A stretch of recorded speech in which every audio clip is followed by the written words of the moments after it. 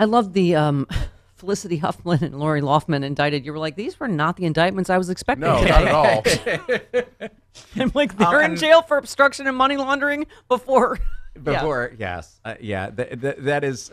I actually know Felicity. I've worked with her in the past, and a more lovely person you could not meet. I've heard that. Yeah, so But that's her image. Yeah, exactly. Yeah. And so this whole thing is just mortifying and horrifying. I'm also a guy who just had his kid go through all this stuff. So I understand the panic that parents feel, and you feel incredibly powerless because you're just sending your kids off to those testing, and you know how much they care about it and stuff like that. Yeah.